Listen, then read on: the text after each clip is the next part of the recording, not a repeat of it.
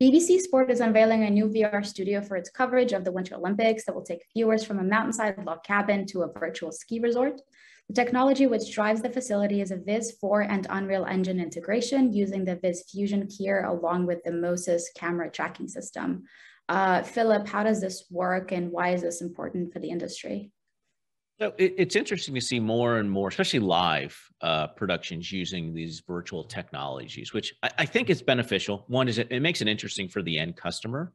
The systems are getting easier to use. The Mo-Sys system is designed to try and figure out where the camera is in a 3D space so that the computer system, the Viz and the Unreal Engine, can keep it in alignment as the camera moves. Where in the past, we really sort of had static virtual environments. You know, the commentator stood there and there was a set around them, virtual set.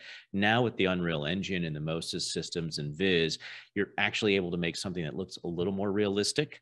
And I think it becomes more entertaining for the end customer, you know, the viewer.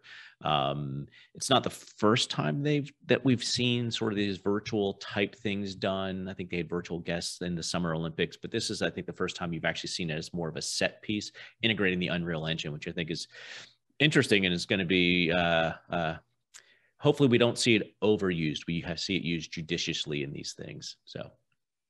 So, Philip, we were talking a little bit earlier about the overuse of drones when they first came out. If you had to predict, where do you think the use of this virtual reality will be in a year from now? I think it'll get overused as the technology becomes more accessible to the general filmmaker television studio. It will wind up being overused, but just like drones. When drones came out, every movie, every TV show had 1,000 shots from a drone.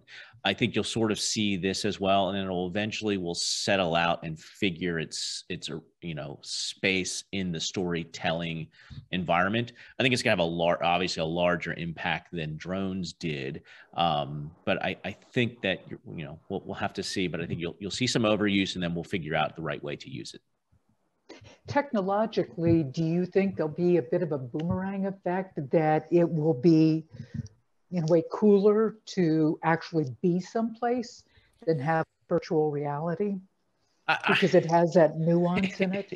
I think a little bit. I don't think it'll be quite the level of, hey, vinyl records are better than CDs because that's the way the musicians intended it. I don't think any musician intended all the crackle and pop.